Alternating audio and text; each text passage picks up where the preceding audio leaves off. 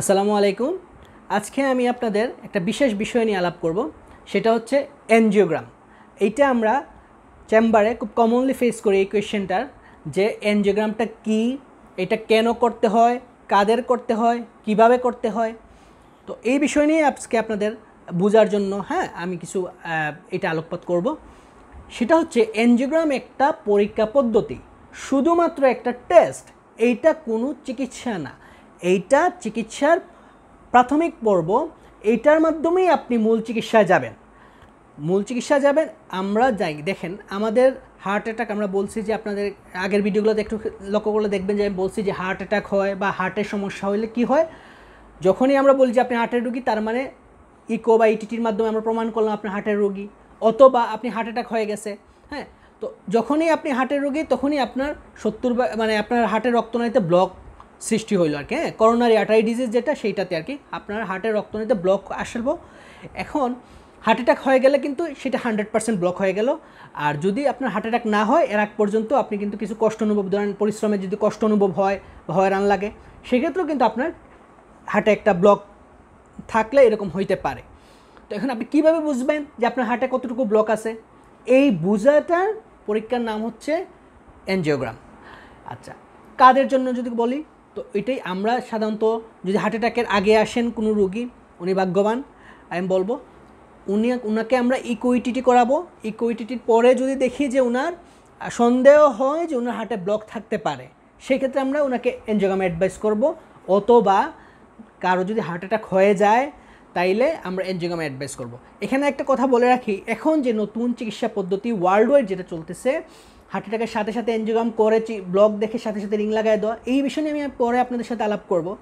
তো প্রাথমিকভাবে বলতেছি, যেটা আমরা কমনলি ফেস করি, রুগীরা এসে যেটা বলেন যে মানে কাদের এনজিওগ্রাম করতে হয়, দুইটা বললাম। যাদের আমরা সাসপেক্ট করি যে আপনার হার্টের রক্তনালীতে ব্লক আছে, অথবা আপনার হার্ট অ্যাটাক হয়ে গেলে আমরা বলি। আমরা যদি এনজিওগ্রাম না করি, আমরা কেমনে বুঝবো যে আপনার হার্টের ব্লকটা রয়ে গেছে? হার্ট অ্যাটাকের পরে চিকিৎসার মাধ্যমে কিন্তু ব্লকটা গলে যায়, বিভিন্ন চিকিৎসা পদ্ধতি আছে, এর মাধ্যমে অনেক সময় গলে যায়, ব্লক চলে যায়। হার্ট অ্যাটাক হইলেই যে আপনার সবসময় ব্লক থেকে যাবে তা না।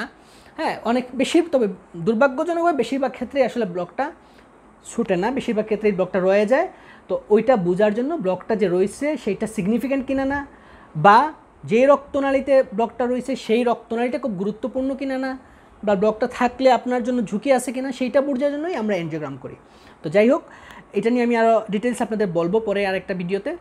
এখন যেটা বলতেছি এনজিওগ্রাম কীভাবে করে। এনজিওগ্রাম করে হচ্ছে আপনার হাতে বা পায়ের যে রক্তনালী আছে এর ভিতর দিয়ে, আমি এখানে দেখাচ্ছি, ধরেন আমার এই যে ইয়ারফোনের তারের যে ব্যাসার্ধ আছে, এইরকম ব্যাসের একটা, এইরকম লম্বার একটা তারের মতোই বলবেন এই পাইপ, এইটা প্লাস্টিকের নরম পাইপ, আপনার হাতের এখানে একটা সুই দিয়ে একটা ছিদ্র করে দেওয়া হলো এবং এই দিক দিয়ে পাইপটা ঢুকাই দেওয়া হলো।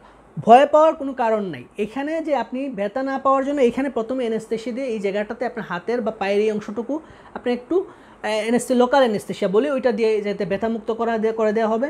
এরপরে এই প্লাস্টিকের পাইপটা ঢুকাই দেওয়া হলো হার্ট পর্যন্ত। আর এই প্লাস্টিকের পাইপটা গিয়ে হার্টের মধ্যে গিয়ে হার্টের রক্তনালীতে আপনার এক ধরনের বিশেষ কালি, ওই আয়োডিনযুক্ত এক ধরনের কালি আছে, ওই কালিটা দিল। তখন আপনি বা আপনার অ্যাটেন্ডেন্স যদি থাকেন, উনি কিন্তু বাইরে দাঁড়িয়ে দেখতে পারবে যে আপনার হার্টের রক্তনালীতে রক্ত চলাচলটা স্বাভাবিক আছে কি না, নাকি কোনো জায়গায় ব্লকের মতো ধরা পড়তেছে। এটা খুব সহজে দেখা যায়, যে নিজের চোখেই দেখা যায়। এবং রোগী কিন্তু উনি মোটেও ব্যথা পাবে না, উনি অজ্ঞানও হবে না, উনার কোনো অ্যানেস্থেশিয়াও দেওয়া হবে না, উনি শুয়ে থাকবে, গল্প করবে আসলে। তো এর ভিতর দিয়ে এটা হয়ে যাবে, 20-25 মিনিট লাগে, খুব বেশি সময় লাগে না, আধা ঘন্টা সময় লাগে টোটাল প্রসিজিওর টেবিলে তুলা করার জন্য। এটা একেবারেই মানে সাধারণ একটা পরীক্ষা পদ্ধতি। এখন এইটার কোনো ঝুঁকি আছে কিনা? অবশ্যই আছে। পৃথিবীতে কোনো কিছুই বিনা ঝুঁকিতে নাই। একটা নাপা ট্যাবলেট খাইতে যাবেন, সেটাতে লিভার ফেলিওর হয়ে যেতে পারে, কিন্তু কোটি কোটি মানুষ, পৃথিবীতে বিলিয়ন্স মানুষ নাপা ট্যাবলেট খাচ্ছে, কি সবার কি হয়ে যাচ্ছে? না। হঠাৎ যে কোনো সমস্যা হইতে পারে। ওইটা তখন আমরা যেটা বলি যে রিস্ক অ্যান্ড বেনিফিট রেশিও দেখিয়ে আপনার এনজিওগ্রাম করার জন্য আপনার রিস্কটা বেশি নাকি আপনি বেনিফিটেড বেশি হবেন। যদি দেখি যে আপনার রিস্ক থেকে বেনিফিটটা অনেক অনেক বেশি, তখনই আমরা আপনাকে বলবো এনজিওগ্রাম করার জন্য। এনজিওগ্রাম করতে গিয়ে ঝামেলা বা ঝুঁকি হবে, সেইটার থেকে তো আপনার মানে আপনি যদি ব্লকটা থেকে থাকে, সেক্ষেত্রে তো আপনার জীবন ঝুঁকি অনেক বেশি, মৃত্যু ঝুঁকিটা অনেক বেশি। তো এই জন্য শুধুমাত্র আমরা সব ক্ষেত্রে কিন্তু আমরা বলি না, অনেকেই আমাদের কাছে আসেন ইয়াংরা বলেন যে আমার বুকে ব্যথা হচ্ছে এনজিওগ্রাম করায় ফেলেন, আমার টাকা আছে করায় ফেলবো না, টাকা থাকলেও আমরা করতে দিব না আপনাকে। আগে আমরা নিশ্চিত করব যে আপনার হার্টের রোগের লক্ষণ আছে। হ্যাঁ, তো এই কনভেনশনাল এনজিওগ্রামের ব্যাপারে আমি একটু বললাম। এই এনজিওগ্রামের এখন কিডনি রোগীরা একটু সমস্যা আছে যে কিডনি একটু সেটেল হইতে দিই আমরা, বা কিডনিটা বেশি খারাপ অবস্থায় থাকলে আমরা বলি যে আপনি কিডনিটা বিশেষজ্ঞ দেখান। উনি যখন এবং হার্টের বিশেষজ্ঞ এবং কিডনি বিশেষজ্ঞ মিলে আমরা একটা সিদ্ধান্তে আসি যে ওনার কখন করা যাবে। হ্যাঁ, যদি দেখা যায় যে কিডনি অবস্থা ধীরে ধীরে খারাপ হচ্ছে, সেই ক্ষেত্রে আমাদের জন্য একটু জটিল হয়।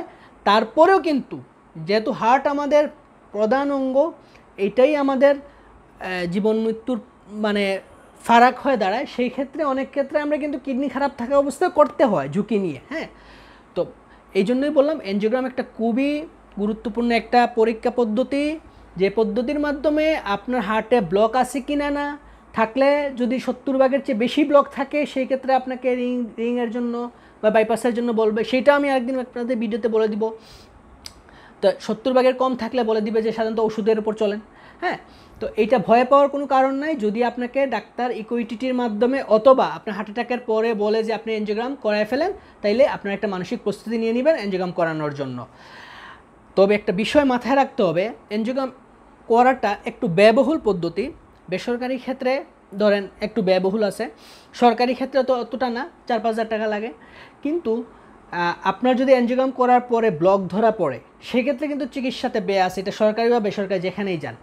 হ্যাঁ, তো এটা আপনাদের মানে আমরা এটা দেখে এক একজনের জন্য ইন্ডিভিজুয়ালাইজড কিছু স্ট্যান্ডের দাম আছে, আমেরিকান স্ট্যান্ড আছে মানে রিং যেটা বলি, তো এটা এক একজনের জন্য এক এক রকম হবে ব্যয়টা। তারপরেও আমি বলবো যে যাদের অ্যাডভাইস করা থাকবে এনজিওগ্রাম, আগে এনজিওগ্রামটা করাবেন, তারপরে আপনি সিদ্ধান্তে যাবেন যে আপনার এখানে ব্লকের কী চিকিৎসা হবে না হবে। ঠিক আছে, তো এরপরে কোনো কিছু জানার থাকলে আপনারা আমার এই ইউটিউব ভিডিওতে কমেন্ট করবেন, আমি ইনশাল্লাহ চেষ্টা করব আপনাদের আনসার করার জন্য। ধন্যবাদ, ভালো থাকবেন।